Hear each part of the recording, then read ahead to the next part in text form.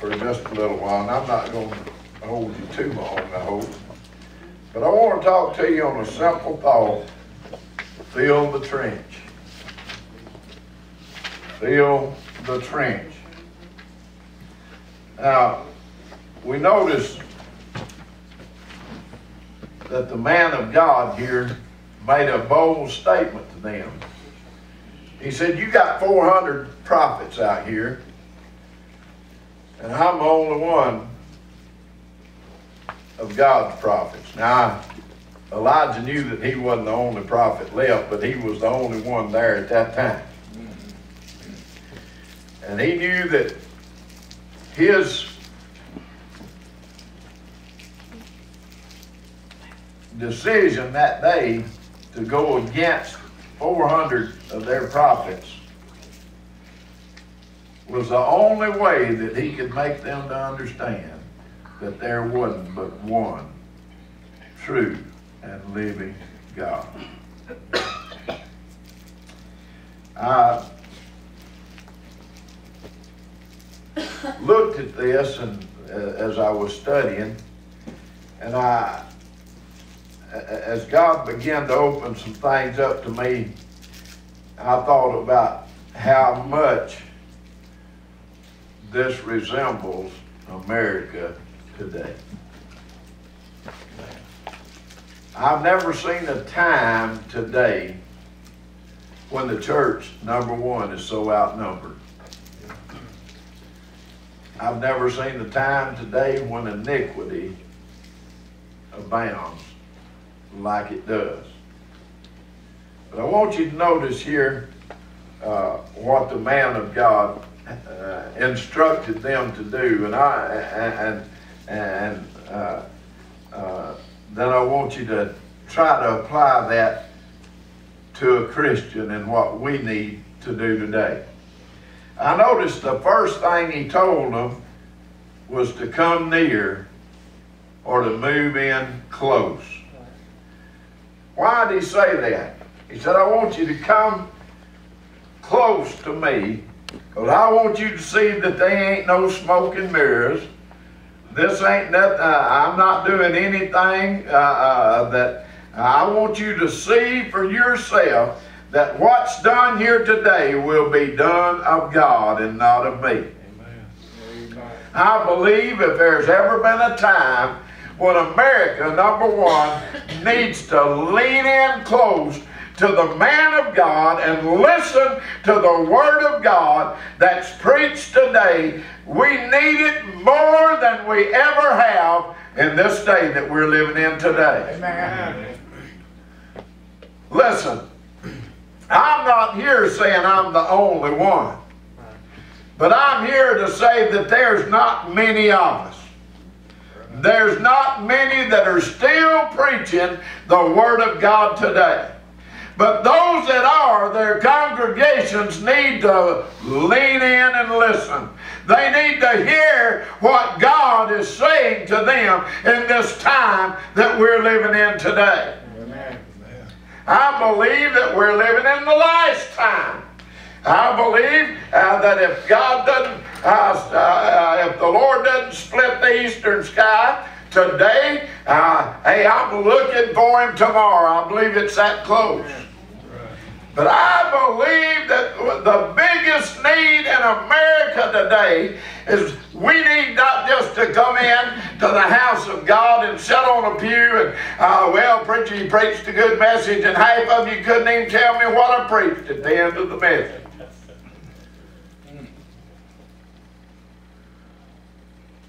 I've had people come up to me and say, preacher, that's a good message. And I started to say, well, what did you really like about it? Yeah. Most of them probably couldn't even told me because it went right over their head.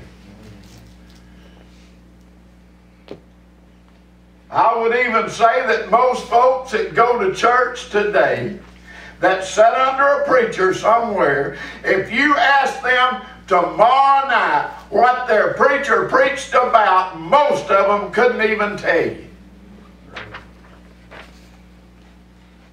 You say, preacher, that's a hard statement. I guarantee you it's true. I look back across this congregation sometimes, and some of you are yawning. Some of you done went plumb out. Nodded off to sleep. Others sat there looking like, would you hurry up and get through so we can go home? And then there's a few that I look back and I believe are soaking it in. We need to lean in. Amen. We need, listen, you need to hear the Word of God. In Sunday school class, you don't need to just read the lesson and go home and forget about it. You need to listen to what's being said in Sunday school. That's how we grow. Amen. It's by learning the Word of God. But he told them, come near. All right, I got to hurry up. I'll be here till night. Y'all still be here at 4 o'clock. The next thing that he did was he built an altar. He tore down that old broken up altar. You say, preacher, why did he tear the altar down? Because that altar had been used to offer sacrifices to a false god. Amen. He didn't want nothing that pertained to a false god anywhere around him. Amen. So he tore it down. Uh-huh. We need to tear down these altars that we've been using, and we need to get an altar somewhere. We need to build us one somewhere that we can get in and stay in until we get in touch with God. Amen. I see people come to the altar and they'll get up here and they'll squall them crocodile tears, get up and go right back to the same way they live it. They wasn't sincere to start with. They need to find them a real altar somewhere. Amen. Listen, an altar's not a bench. Amen. An altar is a change of heart. It's a place where you get down on your face and you talk to a living God that's listening to your prayer, and you pour your heart out to Him. Amen.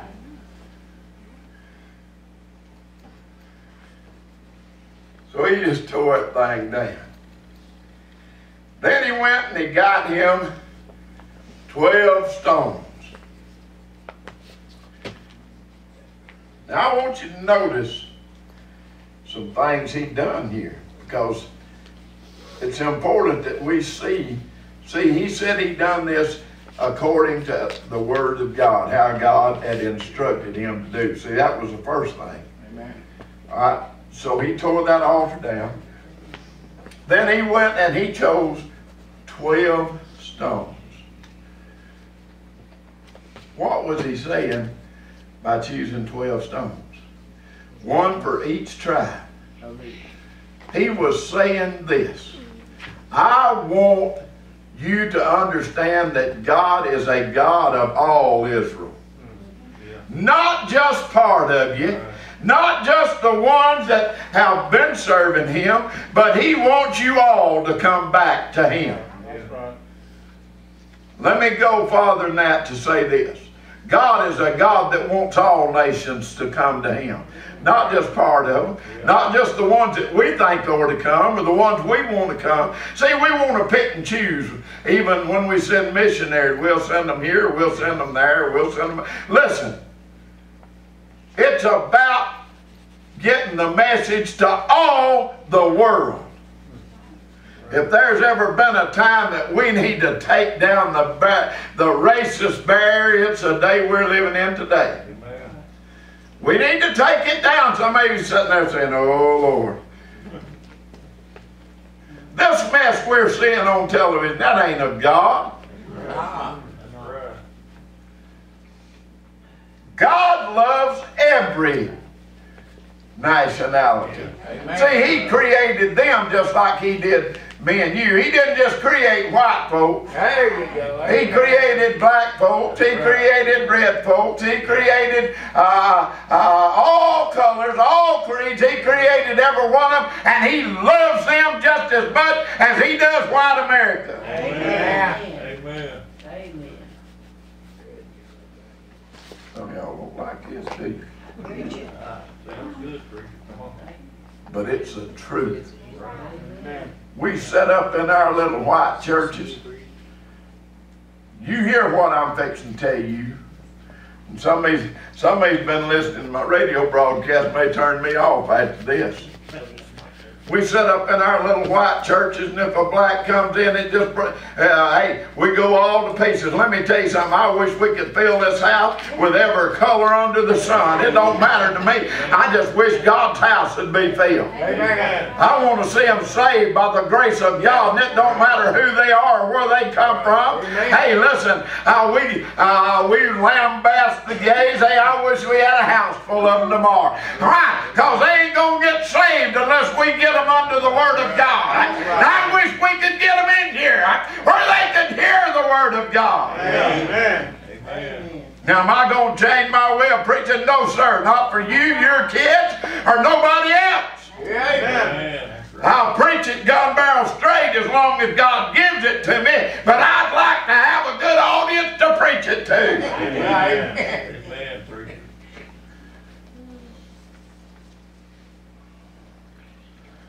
So God's a God that loves all creation. You know, some of this is hard, isn't it? Because of the way we've been raised. It's hard to get away from your raising sometimes. You telling me my mom and daddy raised me wrong? Probably so. In a lot of cases. Right. I'm telling you that if it don't mount, if what we teaching our children doesn't mount up to what this blessed book says, we're teaching them wrong. Amen. This is what we need to be teaching by. This is what we need to be preaching by. This is what we need to be living our lives by. And if America will come back to the Word of God, brother, we'll be all right. Amen. And until we do, we won't. All right. Then I want you to notice he put the wood on the altar next. Why did he put the wood there? Fire was going to come down from heaven. Why did he need the wood?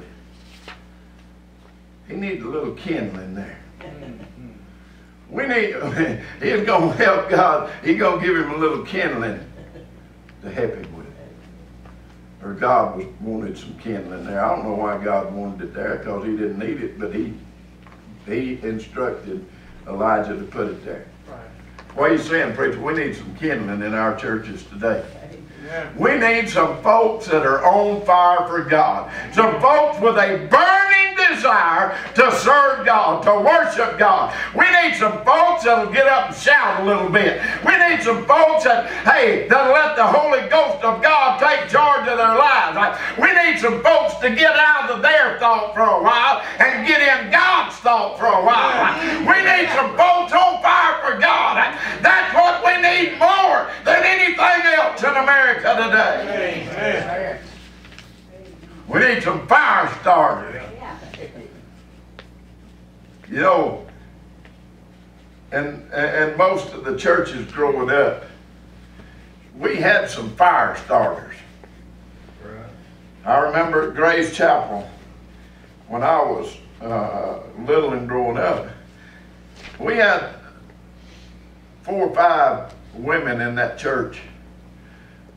Women, you wonder where your place is. Some of y'all need to be fire starters.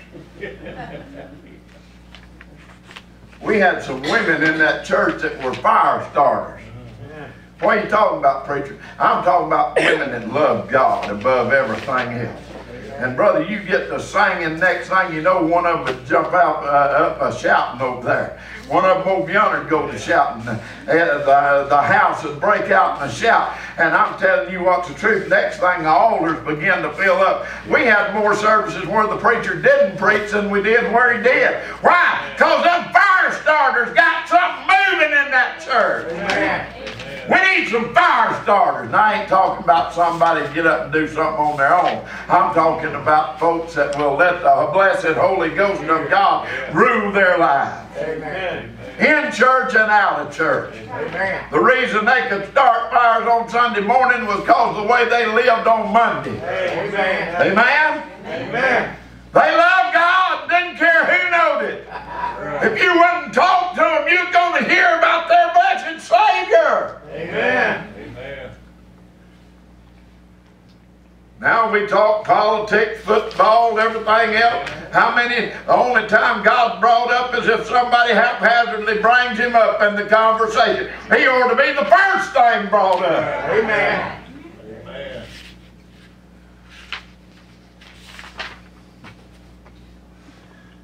All right, so we need some fire starters. He put that wood on the altar. He was careful when he got that wood on there. The next thing he done was he cut that bullock up in pieces, and he was careful to get the bullock in its place where it was supposed to be on the wood. What are you getting at, preacher? We need order in our churches. Amen. We need things done decently and in order. Amen. We've got everything but that in most churches today. You got this little handful thinks they're supposed to run it. This little handful thinks they're supposed to run it. And the devil running up and down between them. And ain't nothing but turmoil, fussing and fighting going on. And God can't work where that's happening. That's right. Amen. You're welcome. Amen. Amen. Come on. You've got some that's going to find fault in everything you do. Don't matter what you do. Preacher, what's wrong with that? I'll tell you what's wrong with that. It ain't of God. That's what's wrong with it. Let me tell you something. This church needs to be in one mind and one accord. That's right. What we do, we need to do as a church. We need to pray about everything we do, and after we prayed about it and God leads us to do it, then we need to get up as one body in Christ, crying the same words and do it all together. We need to be in order. Amen. You're welcome. Amen. All right. So we put everything in order on the fire. Then I want you to notice what he done. He poured water. And this is where I got my text. He dug a trench around that thing. And he poured water. Listen to that. Not one time. He told them, I said, I tell you what I want you to do. He said, I want you to get 4 barrels of water. Remember that number, 4. And he said, I want you to pour over the altar. Then he said, do it again. Then he said, do it again. You know how many barrels of water he had? 12. 1 for each tribe. There he was again saying, hey, I want to include y'all. I don't want nobody left out. Even in the pouring of the water. Amen. God included everybody. Yeah. Amen. All right. So he poured it over 12 barrels. 1 for each tribe.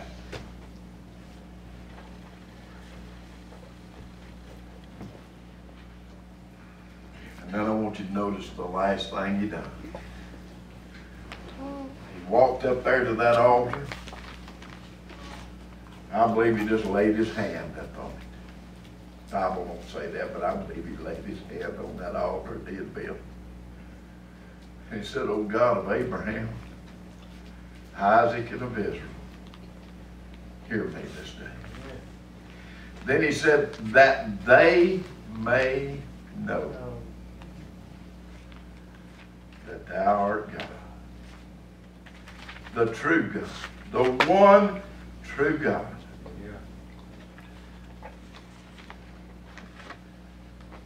He said, send fire down. And brother, it's time to back up in. Because the Bible said that fire came from heaven. Yeah. Now I want you to notice what all it burned up. Yeah. It burnt the sacrifice. Yep. It burnt the wood. Yeah. It burnt the stones. Yeah. And lift up. Did you hear me? It burnt the stones. You say, preacher, a stone won't burn. Them did. Yeah, right. It lapped up the water Yep. and the dust around it. Yeah. He cleaned the whole place out. Yeah. God. You talking about house cleaning? God knows how to house clean, don't he? Amen. When he goes to burning up rocks, brother, he's doing something. Amen. He took it all. Yeah. What is he saying, preacher? He's saying there ain't a problem you got that he can't handle. Amen. They, Amen. Amen. there is nothing in your life that's too big for God. Amen. Nothing. Amen. We sit around and whine and complain and moan and groan. There is nothing that God can't handle. Amen. Amen. Oh, that America would believe that today. We got problems, but we haven't got one God can't handle. That's right.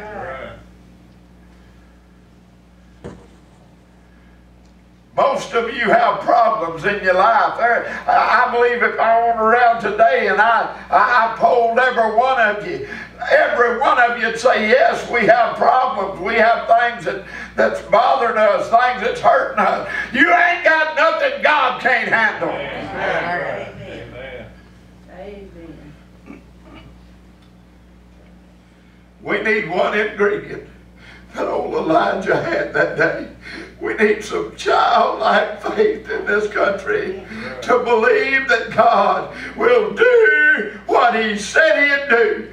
Well, and hey, when you get that ingredient coupled down with the greatest, wonderful, most wonderful God that ever, the only God, the one that has His majesty on high, the one that spoke this thing in creation, the one, hey, hallelujah, the one that we can count on. He is God, and we need that faith to believe He'll do what He said He'd do. Amen.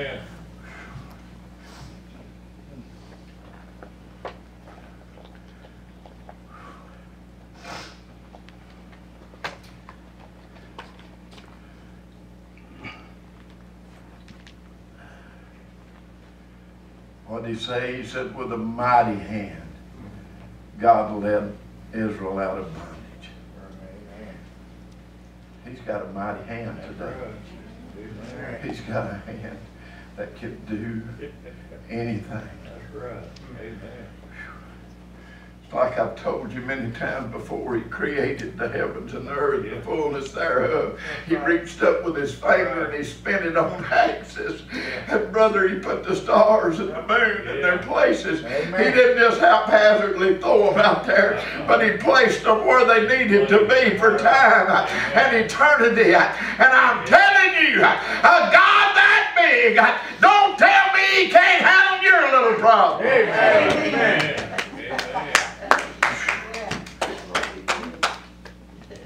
Yeah, give Him a hand clap. He deserves it. Amen. He deserves praise in the house of God today. What a wonderful God we serve. I'm going to leave you with this.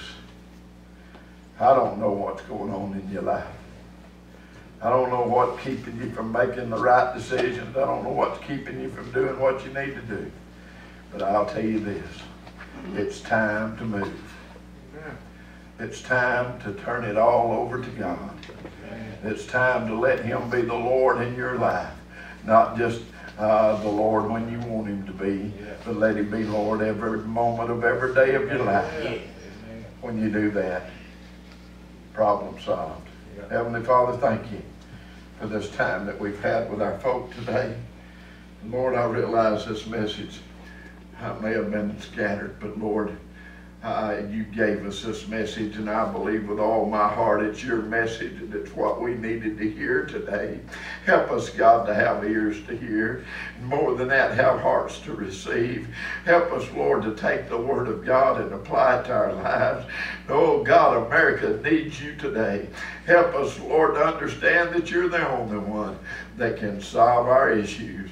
And we'll thank you and we'll praise you for it. In Jesus' name we ask. Amen.